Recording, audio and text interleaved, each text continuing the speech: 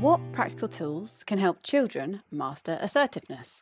That's what we're going to explore in this week's episode of Pookie Ponders. Let's dive straight in.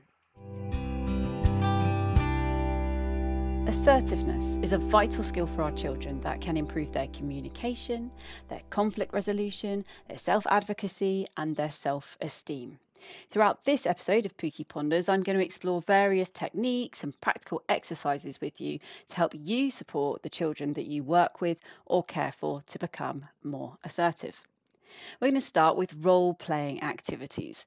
Everybody's favourite. If I'm delivering a training session and I suggest to adults that we're going to do role-playing activities, well, I just wouldn't do it, to be honest, because everybody hates it.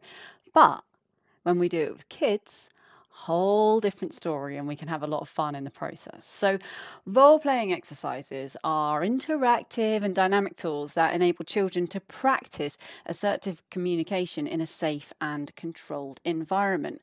In these kinds of activities, our children can take on different roles and explore different scenarios, and they can explore various social interactions and experiment with their assertive responses. So it's completely safe. We've created a safe scenario for exploration through role play and play.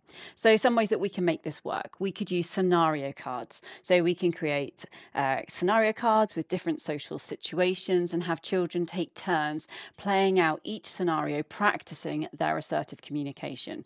And you can change this up a little bit by doing it assertively versus doing it angrily versus doing it non-assertively versus, doing it in different ways. But practicing what this scenario feels like when we do it assertively and feeding back to each other. Another idea, we can have peer partners. So here we pair our children up and we ask them to have conversations in an assertive way. So they role play assertive conversations. One takes on the role of the assertive communicator and the other one takes on the role of listener, which is actually a really important role as well. Next, we can try storytelling. So we can use our storytelling to describe assertive interactions in a more narrative form, put them in the context of a story, use some characters, make it fun. And we can also encourage children to create their own assertive stories. That can be done through speaking and indeed also through play with characters and so on. Next, we can act out scenarios. So we might set up a little mini assertiveness theatre where our children can act out scenarios that they've actually encountered in real life. And then we can help them to brainstorm and practice different assertive responses. So in particular, if they're reflecting on something that's happened and they wish they would have been able to respond differently, we set up our little mini assertiveness theatre. We step into character, put on the mask, because that can make it feel a little bit safer. And then we go, well, what if? What if I'd acted this way? What if I'd said this? What if I did this?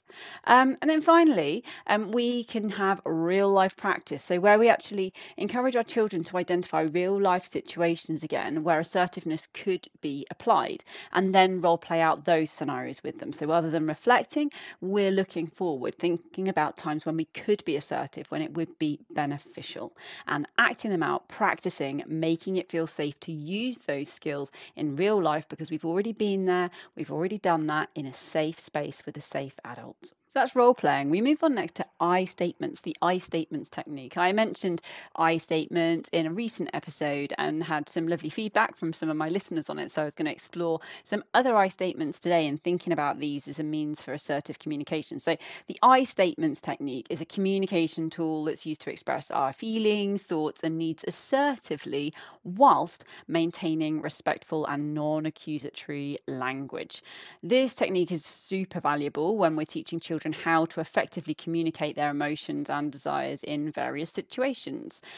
When someone uses an I statement, they structure the message in a way that focuses on their own feelings and needs rather than placing blame, shame, accusation on the other person. This kind of creates this non-confrontational space for expressing ourselves and addressing our concerns. So what does that actually look like in practice? So an I statement generally will have three parts. So you've got the I part. So we start quite simply using the word I. This enables us to take ownership of our feelings. So I might say, I feel, I think, I believe, rather than you. So we're starting with I. So that's the first part. The next part is the feeling part. So in this bit, we're kind of identifying and expressing our emotion. So I feel frustrated. And then we have the cause. So we're going to explain why. We're trying to explore what's going on for us here. So we're going to describe the situation or the behavior that triggered these feelings, to provide a bit of context for the feelings, for the emotions. So, for example, I feel frustrated when... fill in the gap. I could fill in the gap with many, many things there. So that's your I statement, and we can practice these and explore them with our children. The thing is, these are super helpful. It's going to let our kids, and great for adults too, express themselves assertively, letting them communicate their feelings and their needs without resorting to that blame, that shame, that accusation. So it's going to promote like empathy, understanding, and problem solving so that others can actually respond a little bit more positively. So we're much more likely to have a productive conversation rather than one that kind of degenerates into kind of anger, frustration, or conflict. So, like, for example, instead of saying, you never listen to me, it's your fault I'm upset, a child might say, using their I statement, something like, I feel upset when I'm not heard during our conversations. Can we talk about ways to make our communication better? I mean, that feels a little unlikely that a child would put it in quite those terms, but you get the idea. So instead of, you do this, you've got this wrong, it's your fault, it's, I feel this way, can we please? Yeah. So we use our I statements. We're trying to look for problem solving, constructive conversations here using our I statements, owning it rather than showing blame and putting it on the other person, which just tends to cause blow ups and conflicts. So, okay, so if we want to practice this, and it will take a little bit of practice because it feels a bit weird at first, we can do a few different things. So we could use feelings cards. So we could provide children with feelings cards that displayed various emotions and then ask them to create I statements related to each emotion. We could use daily journals. We could encourage our children to keep daily journals where they write I statements about their feelings and experiences that day, just to get them used to the idea of owning those feelings, giving them the I treatment, I feel each day. We can have a bit of a role reversal. So we go back to our role play, and we can have our children role play scenarios where they use I statements to express their feelings and then switch roles to practice listening and responding empathetically. So they get to practice both saying the I statements, but then also to see how that feels as a listener. And again, you can switch that up a bit by practicing also what happens when we go back to our you and our accusatory type statements, and how different does that feel in both roles. We can do a little bit of conflict resolution practice. So when conflicts do arise, we can guide children to use I statements to express what it is that's bothering them. We can use this to create a safe and assertive way to kind of address issues. So kind of in real life as it's happening, having already previously explored I statements, we might say, I can see that you're really frustrated right now. Can you use your I statements to tell me a little bit about how you feel, and we can try and find a way forwards together with this.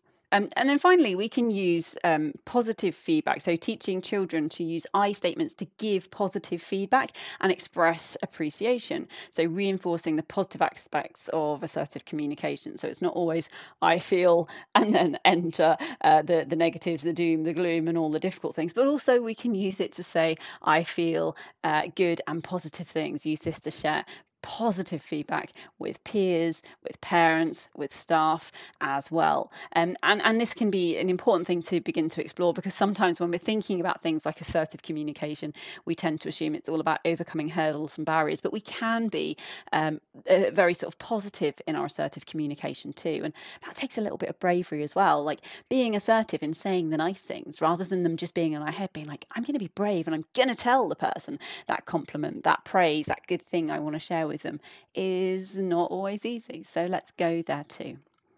Next, let's have a think about body language and assertiveness. We couldn't talk about assertiveness without a little bit of thinking about body language, because body language plays a really significant role in assertive communication. It encompasses all the nonverbal cues such as facial expressions, gesture, posture, and eye contact. Teaching kids to understand and use appropriate body language is really helpful, because it can greatly impact how their messages are received by others during assertive interactions. So this is tricky for some of us. So our neurodivergent facet of the community here, we don't necessarily read and understand kind of facial expressions and body language quite so well. But if you teach us, we will learn better, and we can begin to hack it, and we can begin to understand, as can everybody, that if I stand in a certain way or behave in a certain way, then it will be interpreted in this way. And also understanding other things, like when you stand there with your arms crossed and your face looking grumpy and wrinkled, then even if you're really happy and you're open to communication, people will think that you're not. So we need to just think sometimes about consciously checking in with ourselves and repositioning our facial features and our body sometimes in order to convey the message that we actually want to. So some practical ideas for exploring body language is the mirror game. So we can play the mirror game where we put children in pairs and they take turns actually mirroring each other's body language. We can do this between parent and child as well if you're doing it at home.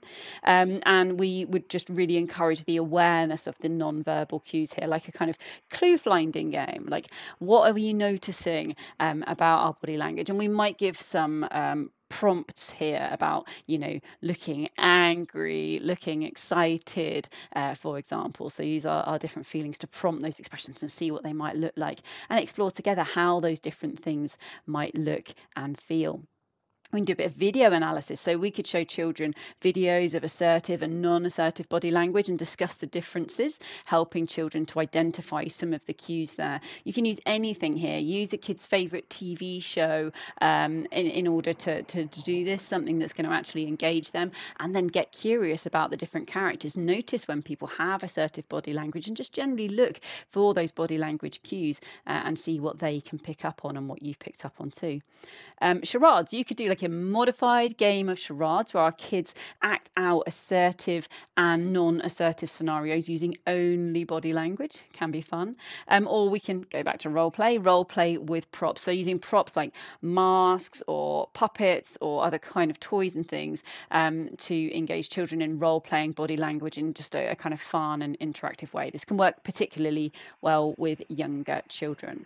And then finally, we can do a bit of like a personal space exercise here. So we can teach children about personal space boundaries, and some of our children will need that personal space more than some of their peers, and so this can be particularly helpful for them. I'm one of them. And we can practice different assertive ways to communicate discomfort if those boundaries are being crossed. That's going to be about you exploring with a child in your care what are ways that feel comfortable to them to let other people know that they don't want them in their space, rather than what we sometimes end up with, just pushing away or suddenly exiting. What are some assertive ways that we might be able to, with our body language, communicate, no, this isn't okay for me right now? Next, we're going to step into self-advocacy skills. This is a bit that I feel really passionate about because I do so much work with our neurodivergent children and young people. And one of the things we were thinking about in a previous episode, which triggered this episode, thank you for the suggestion from one of my patrons, was thinking about, for our neurodivergent youngsters, helping them to identify some of the adjustments and things that can help them, and then being able to assertively communicate, these are the things that will help me, please will you help me? And this is amazing if we can get it right. It's something I still work on every day as an adult. It's difficult to advocate for yourself. But if we start with our children when they're young, we give them permission and the skills to self-advocate, hopefully they'll find this journey on and up through a little bit easier than perhaps some of us have done. So self-advocacy is the ability to assertively and effectively communicate our own needs, preferences, or concerns in various different situations. It's going to empower our children and adults to speak up for themselves, to make informed decisions, and to take an active role in their own lives. So how are we going to do this? How are we going to teach this? So first of all, preference sharing. We can encourage children from a really early age to share their preferences, to let them own what they think, what they feel. So for example, their favourite foods or activities, by using I prefer statements. Actually letting them own that rather than telling them what they like. And this is something just to watch out for, particularly with younger children. Sometimes as the parent, the carer, the adult in the room, we tell people, she likes this, he likes that. Actually, maybe let's encourage the child to own this themselves and tell us what they like. I discovered just a few years ago, but many years into the relationship with my husband, that he prefers white wine. And I remember the moment that I discovered this quite vividly. We were out with one of my very dear friends, Carol, who I've known ever so slightly longer than I've known Tom, but both of us have known him for many, many years by this point. And he said this preference for white wine. And we just looked at each other and went, we thought you preferred red. And it just came to mind right now that, I'd known him for a dozen years or more at that time and didn't know his preference when it came to wine, which feels like a little bit of a worry. So I've clearly got some work to do here on making sure that other people can own their own preferences and make them known. And we can encourage our children to do the same rather than assuming and stating their preferences for them. Another thing we can do here, choice boards. So we can create choice boards for children to practice making assertive choices to foster independence and self-advocacy. So giving them the opportunity to choose between different things. And again, that might be about foods, that might be about activities, that might be about what they're going to wear. It could be about anything, but creating choice boards with limited choices. When we give children unlimited choices, that can feel scary and too much, but a choice between black and white, a choice between fizzy and still, that kind of thing might feel a little bit more possible. Let them choose for themselves. Next, we can think about problem-solving scenarios. So presenting children with scenarios where they need to advocate for themselves. So create a scenario, real-life type scenario, and guide them through the process of finding assertive solutions. This kind of problem-solving, role-playing type scenario can be especially helpful when we're preparing for things like joining a new class or club or being with new people, thinking specifically about how will I make my needs known here? What are good, polite, engaging ways of having these conversations that will help people to help me? And building on that, we can do role play with authority figures. So having children role play scenarios involving specific authority figures, thinking about teachers and coaches in order to practice the self-advocacy in respectful ways and ways that are very much in line with what might be expected of and hoped for of them from school and in those various activities. Because we need to tread the line really carefully here. Our children need to learn to self-advocate, but they also need to play the game and be able to communicate in a way that is well received. They're much more likely to have their needs met and have people make the adjustments, for example, that they're asking for, if they're able to ask in a way that engages well the person that they're talking to and which is seen as respectful. So proactive is okay, but disrespectful is not. And sometimes those two can kind of go, unfortunately, together. So let's practice getting that right. And then finally, advocacy letters. So we could teach our older children to write assertive advocacy letters when they encounter issues or concerns, which can provide a bit of a written outlet for their needs and allow them to really get it all out. Again, trying to make sure that we're proactive and positive and respectful in those communications, but this can be a really good way to begin to explore what's going on and perhaps to make a start on making things change. Next, we're going to touch in on some conflict resolution skills. So conflict resolution skills refer to the ability to address and resolve disagreements, disputes, conflicts in a constructive and assertive manner. Oh, key skill for life. And again, one that I'm a lifelong learner of. Don't always get this one right, does anybody? But if we can teach our children from a young age how to navigate conflicts effectively, then that's going to be really helpful for their social and emotional development. So we can do this in a whole variety of different ways. So for example, we might use a conflict resolution wheel. So here we'd create like a visual conflict resolution wheel with steps like state the problem, listen, brainstorm solutions, agree on a solution, and use this as a guide during conflict discussions. So this is something we would agree ahead, we would work out what our steps would be, what feels comfortable for us and the child, and then we would revisit if we have these type of conflict conversations. Having it kind of created in a sort of visual form that we can revisit and then being able to explore this with a child in the safe scenario will mean that they're able to kind of pick up the skills that they learn here and apply them elsewhere when they don't have an adult with them who has written the conflict resolution wheel with them, but having practiced with you many times, they're more likely to be able to use those skills. We can do problem solving sessions. So we kind of host a problem solving session where children would come together to discuss common issues and collaboratively find assertive resolutions. Kids can be really brilliant here. So if one child, maybe anonymously or maybe not, comes up with a problem and it's shared amongst a group, children are very, very good at suggesting different ways that we might approach this problem. And we really want to focus here on respectful, assertive solutions to this conflict or problem, and in creating a safe environment for children to explore where ideas are all heard, but where we can respectfully disagree sometimes or suggest a different direction is really, really crucial here. Back to role play. We can do conflict resolution role play. Of course we can. It's all about role play today. So we can encourage our children to role play conflict scenarios and practice assertive communication to resolve them. And again, we can do this based on imagined future interactions or on actual interactions that have happened in the past. We might role play what happened, what we might do differently, and have ideas about how to deal with it well in the future. We can do conflict resolution mediation. So we can appoint a mediator when conflict arises, teaching children to use assertive communication techniques to mediate disputes. This can help having this kind of third neutral party involved in discussions. And equally, when children get the opportunity to practice being the mediator in some of these discussions, sometimes it can help them to see conflict type conversations from a different point of view, which can again impact on the way in which they handle conflict in the future. So that can be an interesting thing to explore.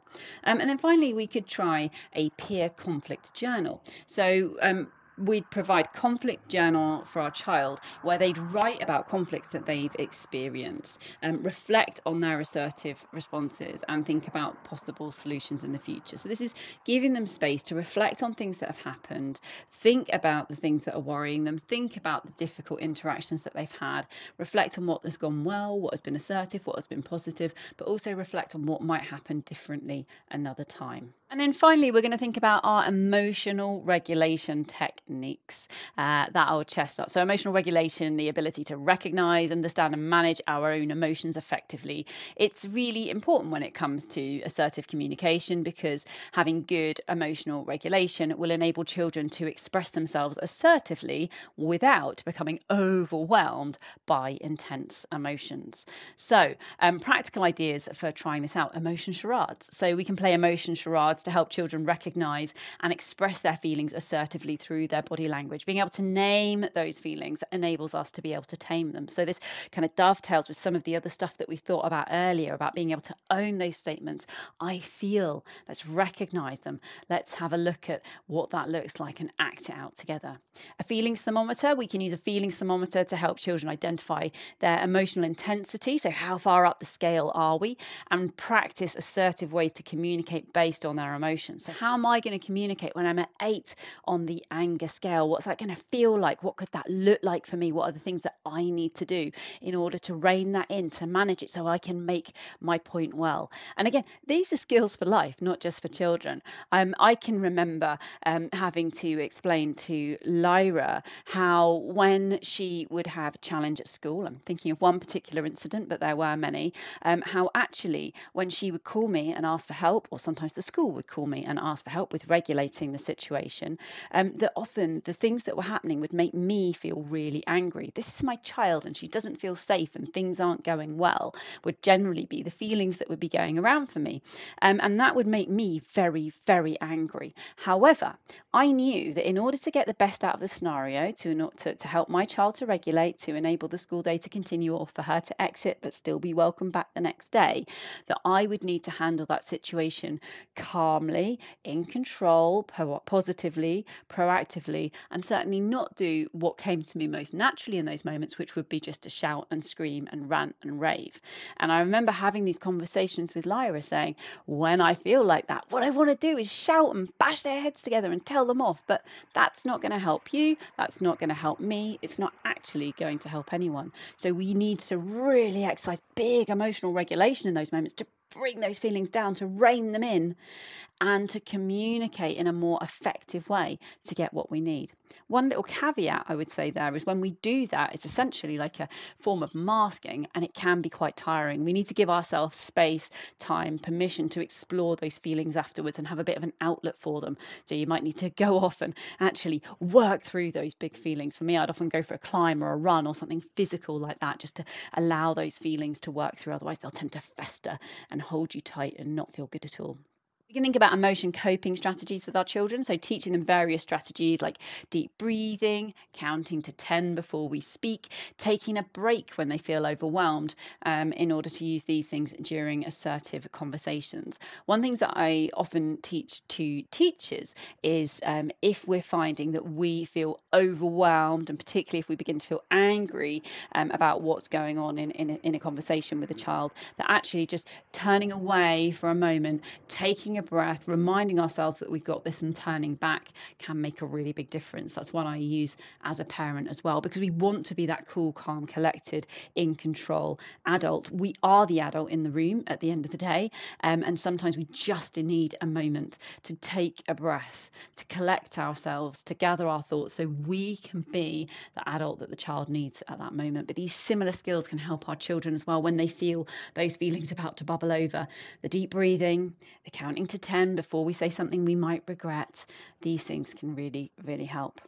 We can use emotion cards, making emotion cards with different pictures of different emotions, or maybe using emojis, and asking children to select the cards that match their feelings during assertive interactions. So one of the things I love here is what's called Chattee's card, Chateez.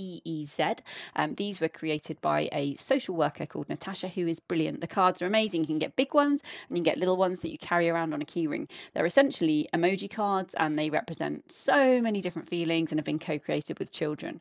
A child who's maybe not able to tell you how they feel can often show you using these kinds of cards. I would highly recommend them. My children carried little copies of them around with them when they were still going to school in order to be able to show people how they felt when they didn't feel able to tell them, and it made a really big difference. Finally, we can go back to our journaling. Love a bit of journaling, and have a bit of a feelings journal. So encouraging children to keep a feelings journal where they write about their emotions before and after assertive communications. That's going to help them track their emotional regulation progress. So were they able to regulate their feelings during that conversation in a way that they felt proud of? Was there anything that they needed to feel differently? What went well? What didn't? Just a bit of space for reflection here can be really helpful. And it doesn't have to be completely directed like that. Your kind of feelings journal can be less directed, and it might involve things like drawing as well as writing, but a place to reflect, to recognise our progress, to understand the things we think we might be able to do better, but also to notice the things that we're really proud of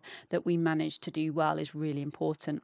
And even when conflict arises and the result is perhaps not a situation that the child might be proud of, it can actually be very helpful to look back into there and say, was there anything that did go right there? Was there anything that you were proud of? Because sometimes what will happen was the child was managing up to a point and then they weren't. And we can explore that point, and that's important. But let's understand what was going well at the beginning, and then ultimately what calmed them back down and got things to a point of resolution afterwards, and what can we learn from that?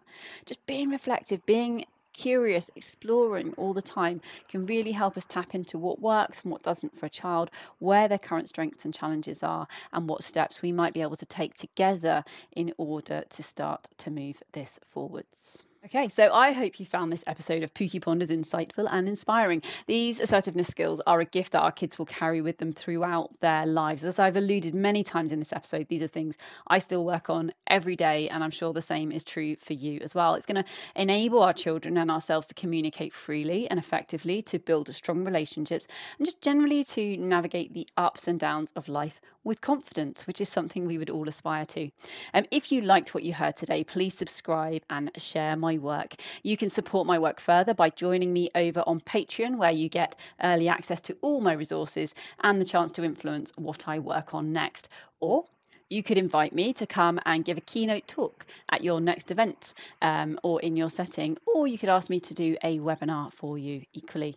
Thank you so much for listening today and for everything that you are doing for the children and the young people in your care. It really, really matters. This has been Pookie Ponders with me, Pookie Knightsmith. Until next time, stay curious, stay compassionate, and keep pondering. Over and out.